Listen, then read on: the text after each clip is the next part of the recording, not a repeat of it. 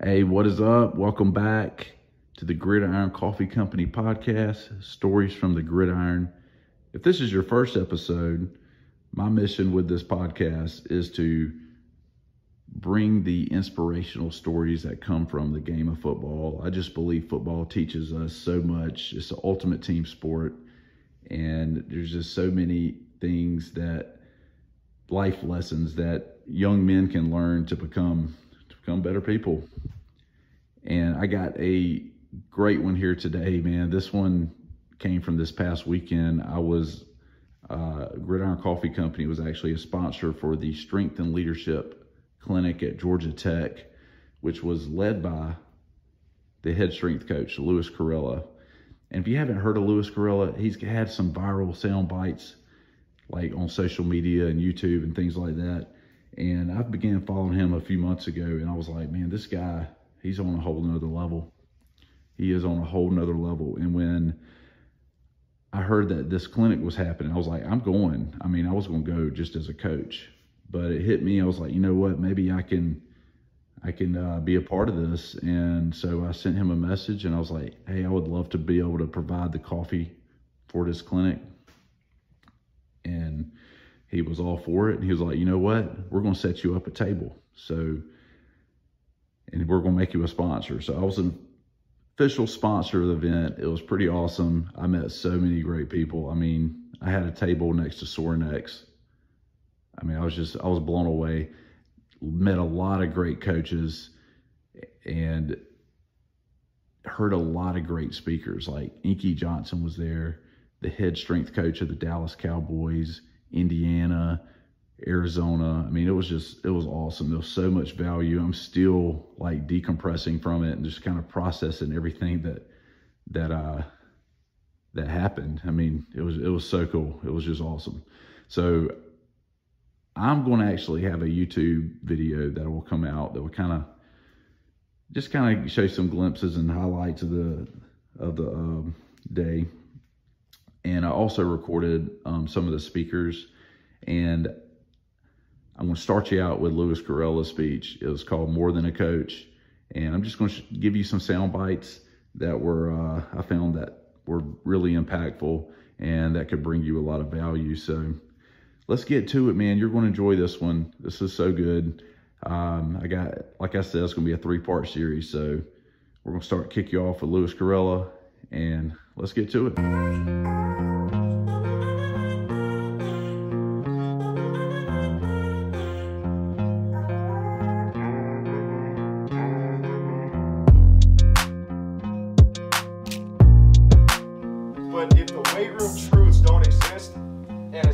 Getting people strong and fast, that's not for me. That's not why I signed up.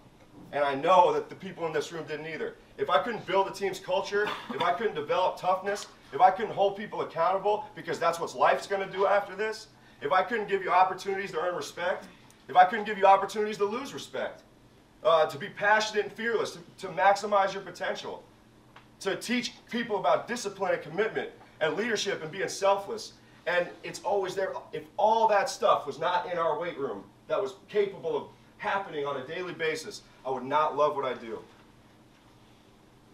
I show you guys this because this is my coaching stops. This is where I've been. This is how it all started.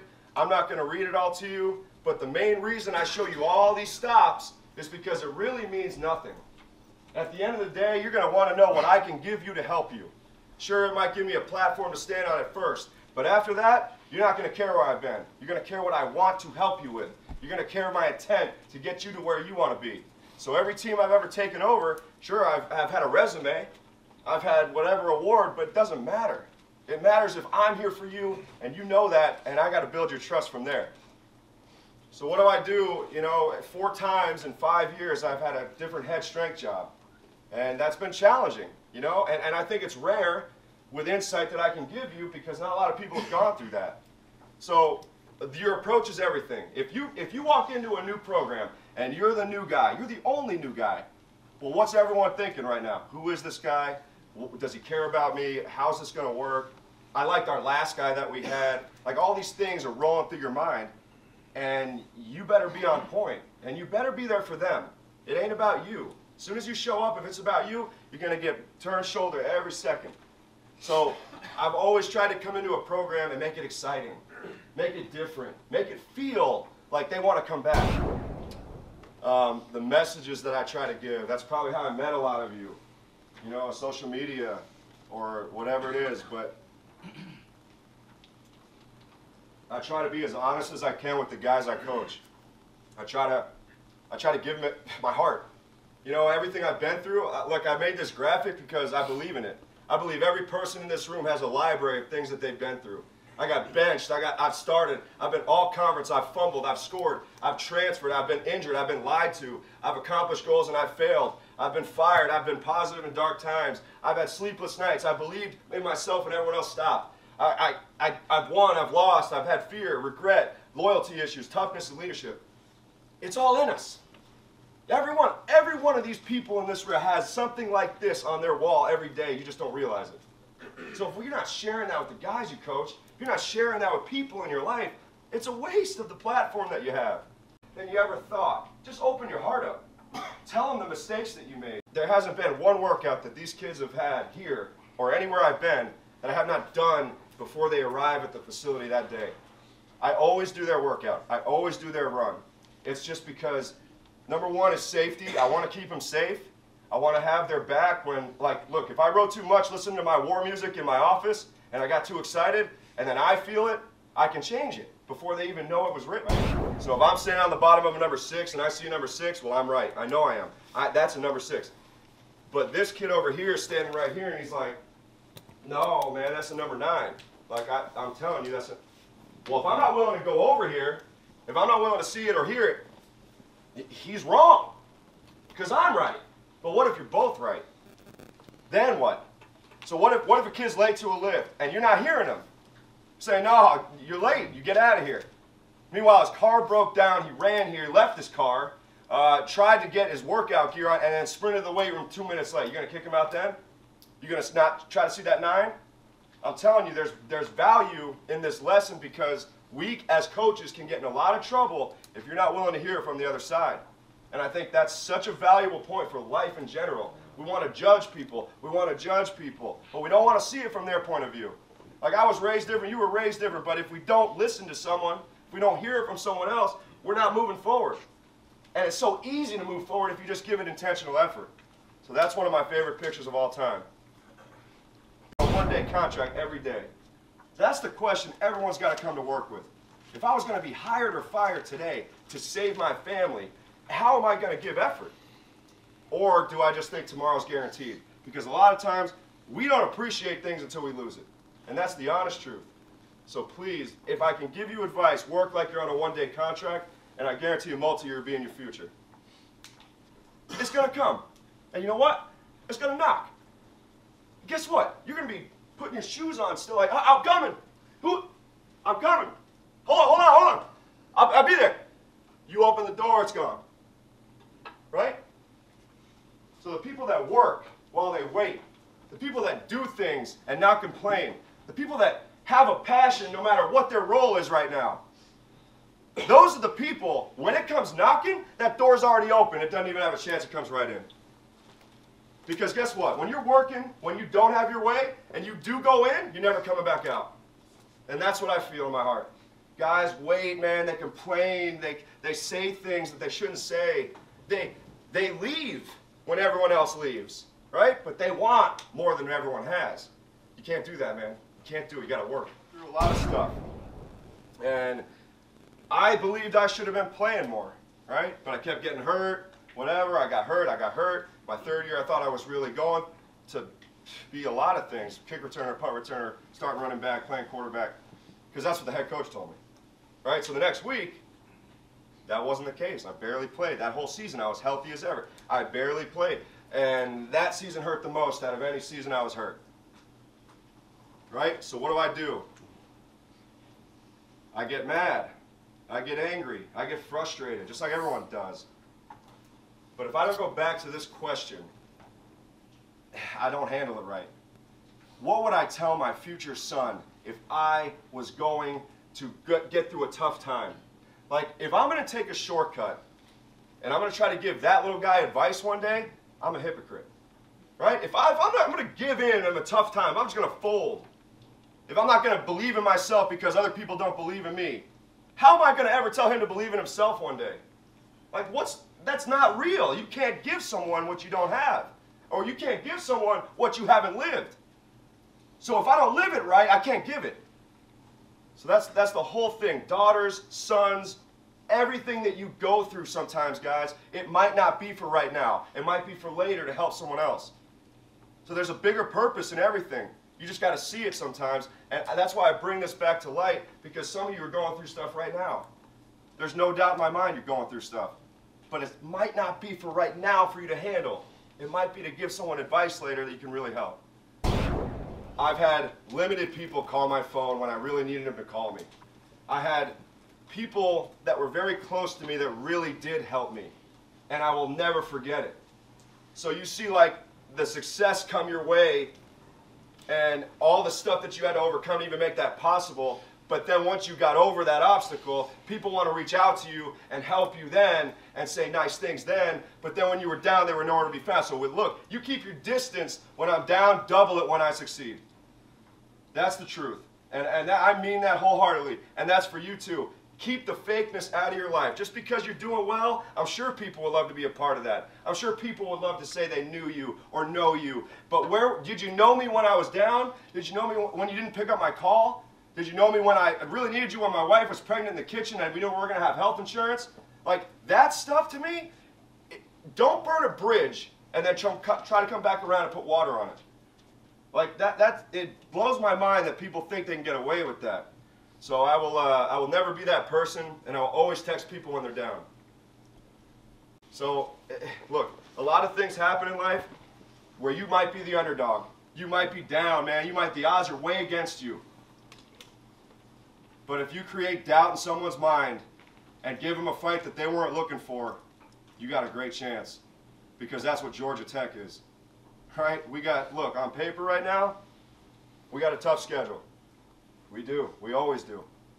But if we can create doubt early on and come out of the gates blazing, you just never know, man. You never know. You create doubt in someone's mind and you got a lot to fight for, I think you got a great chance. And that's no matter what you're in, no matter what line of work. I think intelligence creates followers. I think if you're very smart at what you do, people are going to follow you.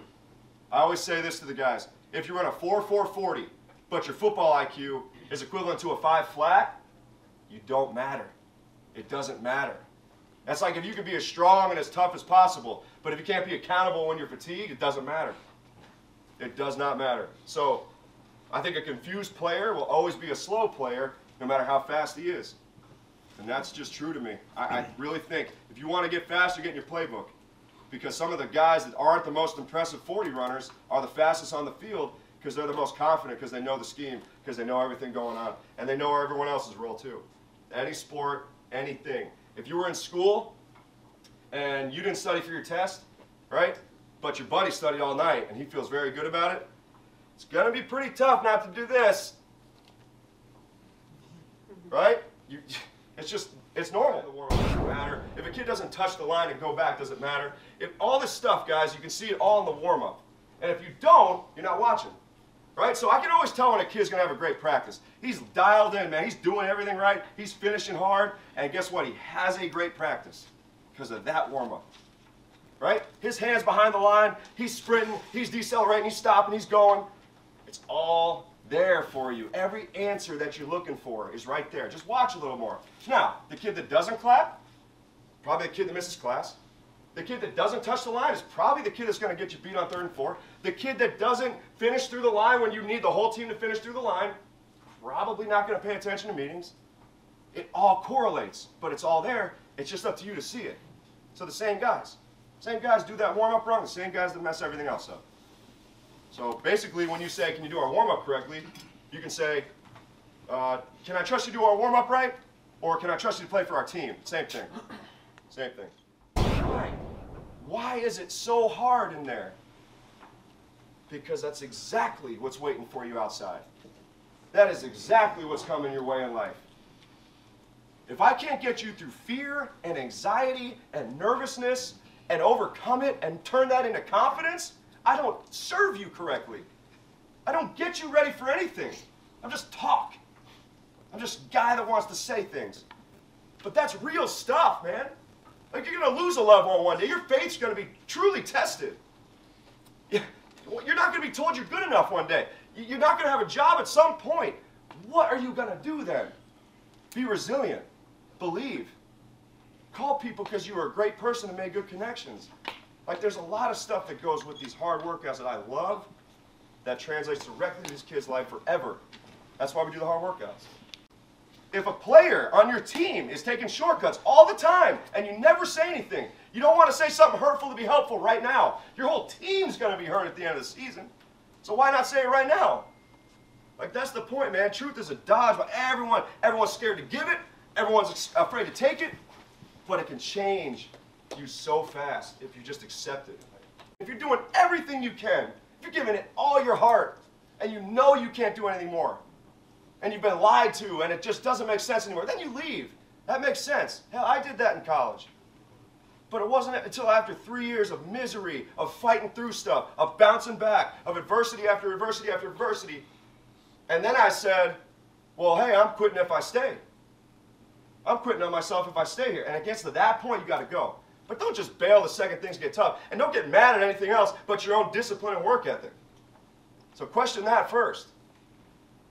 You think courage is standing up to the enemy? You think courage is like being bold against someone that challenge? That's normal. You're supposed to do that. Like, anyone can bow up if someone comes at them. Can you say no to your friends when they want to get in a car that they shouldn't get in?